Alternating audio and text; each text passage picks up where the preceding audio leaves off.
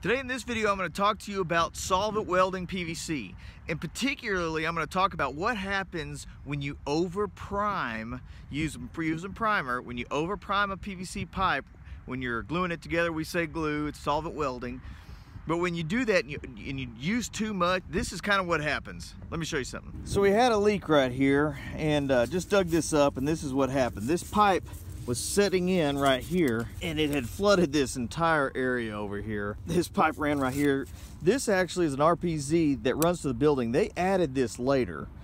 And so when they dug all this up, our irrigation lines were already run right through here. I wish they would have just moved this over, but they put it right here. That's fine. Well, I think what happened was when they filled this back in, dirt got packed on this pipe and it ended up cracking it. And it cracked it right at this bell end here. But what I want to show you is, well, let me turn it this way. You can barely, you see we use purple primer here, and it's part of our Texas state law, but you can see that that primer has gone all the way, almost all the way through that PVC, which you want it to penetrate, but you don't really want it to penetrate that much. And you can see a little bit in here. See how the primer went past the bell end, and the glue did as well. Now, I actually was the one that did this, and so this is a good example to show you, but it's a good example for me to see this and know that I need to really pay attention to what I'm doing. What you want to do is, on these bell ends and any kind of fitting, you only want to prime where this part is going to go in. And see, I actually went past it a little bit, so what happened was it weakened all of this part of the PVC. So then when they put dirt on it and pushed it down, since this was weakened, it cracked right there.